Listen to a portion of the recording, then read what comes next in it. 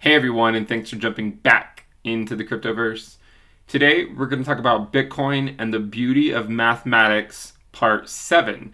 We do this series at the beginning of every month. If you guys like the content, please subscribe to the channel, give the video a thumbs up. Also check out the Telegram channel, which you can find a link to in the description below.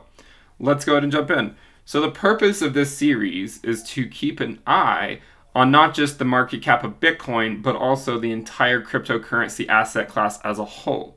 And we have our red fair value logarithmic regression line, which, by the way, this takes into account all data. A lot of the fair value lines, regression lines, might only take into account, say, quote unquote, non-bubble data. This one takes into account all data, okay? So that's the red line that you see.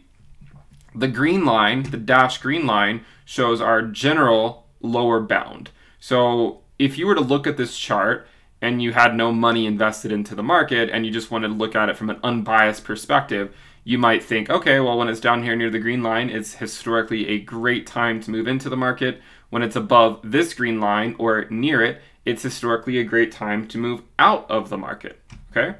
So that's generally the idea behind it. Now, if you have a lot of money invested and you're putting the money in up here, by the time it gets down here, you might be rather upset because you might be very emotionally attached to what's going on, and you might think that, okay, it's just going to go down forever, and that might cause you to capitulate. But the reason we use this is because it has a way of drowning out all the noise that's out there. Just look at the data, right? Look at the chart, look to see where it's undervalued, near the fair value, and then overvalued, okay?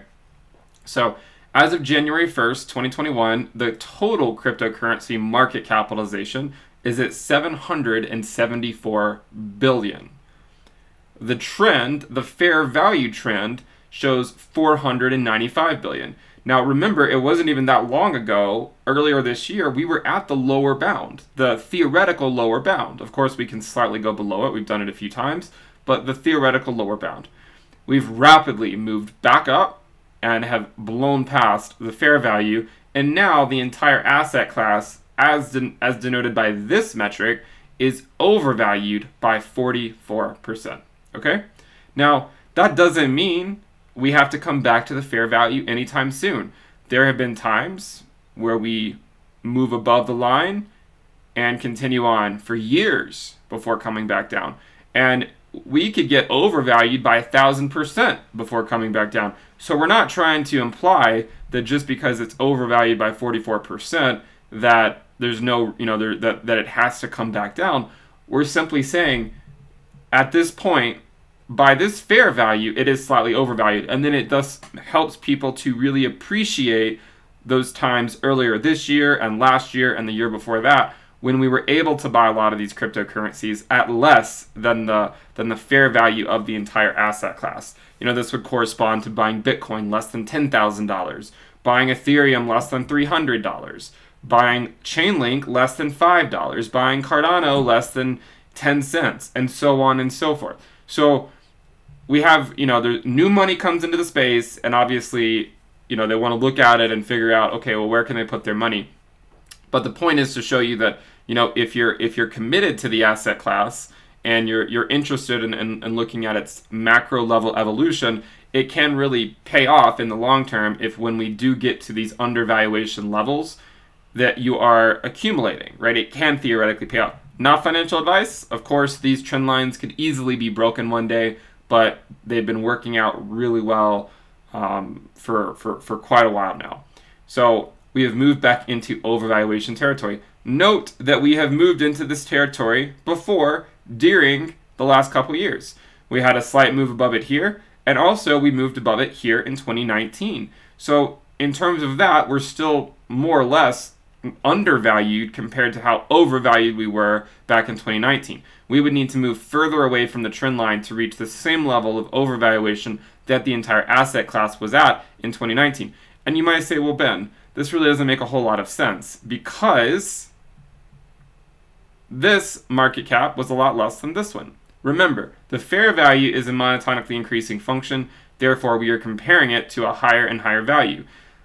Our capitulation over here when Bitcoin went to 3,100 and the entire asset class as a whole went to a market capitalization below 100 billion did not reach the lower bound green line.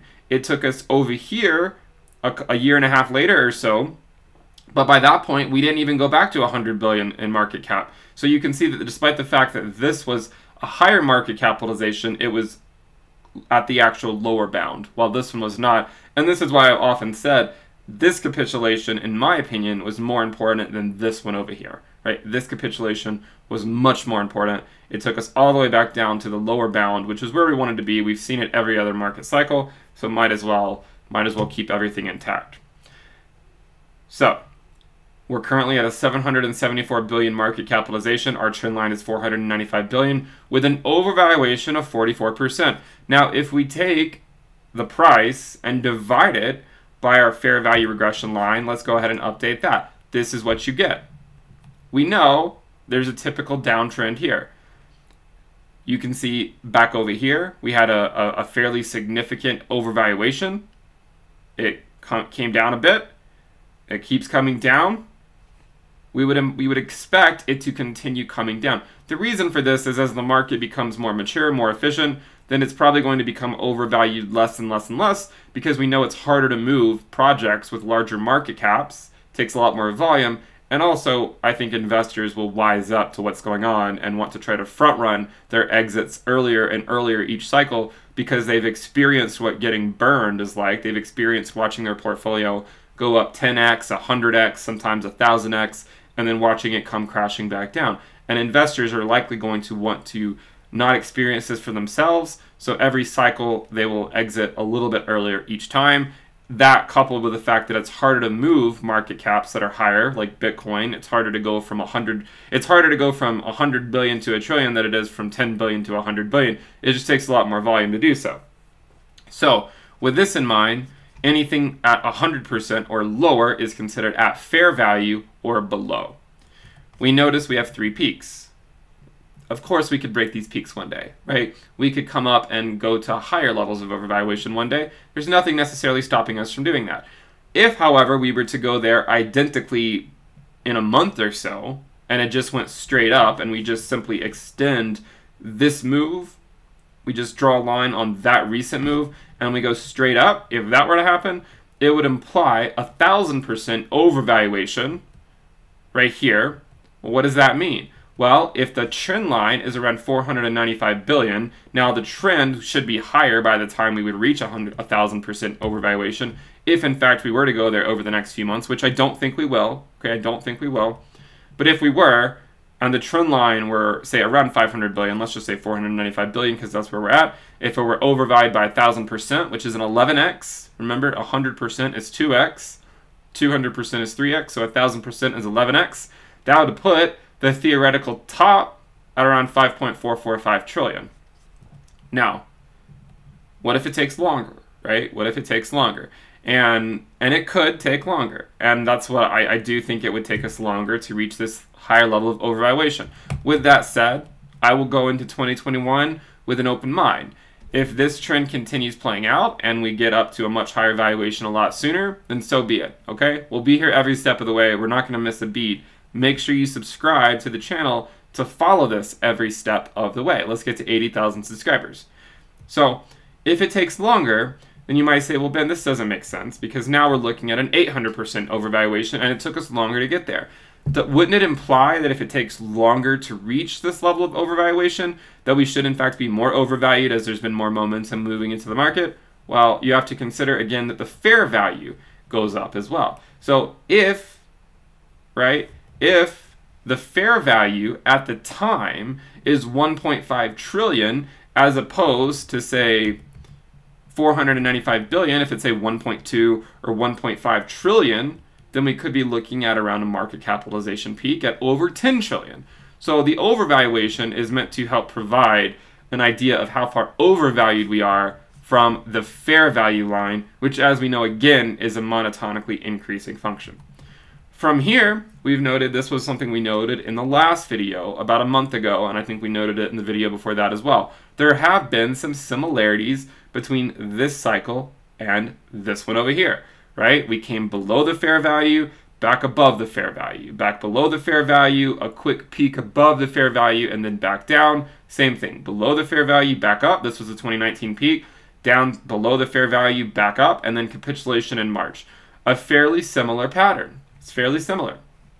Now, with this in mind, one thing you note is that the time here between these moves got longer this cycle for the most part, except for this March capitulation, but the general time frame between, say, the red circle and the purple circle has increased. You can see it's increased. So what if we continue to emulate this cycle over here? This is a pure hypothetical. I'm not saying this is going to happen. We're just saying if hypothetically it were to happen, what could that look like? Well, maybe we have a cycle with a double peak. Instead of seeing a nice, clean market cycle with a clear market structure, you know, down, sideways, and then back up, we've already seen a lot more short-term volatility this cycle, right? We came below the fair value, back above it, back below it, back above it, and back below it. This cycle, it was more or less just down below it, sideways, back up. This cycle so far looks more like the first cycle, or the second cycle. This was the first cycle over here, so it looks more like the second cycle. So if we were to continue to emulate that, maybe we get a peak and then we come back down and then get a second peak later on, right? Maybe people think we go in, maybe 2021 is a great year for Bitcoin. I don't know that it would go to 100K, but let's suppose that it does, or let's suppose that it goes to 50K or 60K or 70K, and then it comes back down. Maybe at that time people would expect it to go into a bear market in 2022, but what if it doesn't go as low as people think, and it continues to emulate something like this where it comes back down, people are waiting to get back in, and then it never really gives them the chance as institutional money continues to pour into the market for years and years and years. So maybe we get a double peak that looks something like that. Maybe this market cycle will chart an entirely different course. Maybe we have our first peak in 2019, maybe we get a second peak, a third peak. What if it looks something like that? And then we ultimately get a trend that looks like that. And so instead of just, you know, one peak and two peak, instead of just a clean sideways and up, what if it just goes, you know, it's like just ricocheting back and forth, right? You know, complete mania followed by very short-term, a very short bear market, complete, you know, what's the word? You know, people are just completely, their portfolios are completely wrecked. They think, okay, this cycle was not nearly anything like the prior cycles. They come back down, they sell it, and then the market leaves them behind again, and it puts in a higher high. And then it comes back down, and then it puts in a higher high, and finally maybe it leaves at an overvaluation of 800%. So the point is, again, we don't know what's going to happen. We do the best we can with the models we have. We use the data and the data alone to try to look at what the market cycle could do. Of course, all theories are going to be wrong, some are useful. So we'll see how things play out over the next few years, and we'll come back and look to see, okay, well, what did we end up doing? What will be the tail of this market cycle? I still think we're fairly early on. If 2021 does not shape out to be a good year for crypto, which I think most people think it will, but let's just not get into that mindset of everyone knows what will always happen, right? If everyone in the world thought that Bitcoin was going to go to 100K in 2021, well, it would already be there. So the idea that that has to happen is simply not true. If it does happen, then great, right? We're going to make a ton of money. We'll do it together. But if it doesn't, that's no big deal too, right? It's no big deal. We're still chugging along on the same path that we've always been on. And, you know, here we are after over a decade, and we're still slowly but surely moving up. And I think that by the end of this market cycle, we should be around a $10 trillion market capitalization, plus or minus a few trillion. As I've said, we all go to sleep at night, and as we drift off into our slumber, we can't help but think, what's a few trillion among friends? Make sure you subscribe. We'll do this video again next month on February 1st and do an update.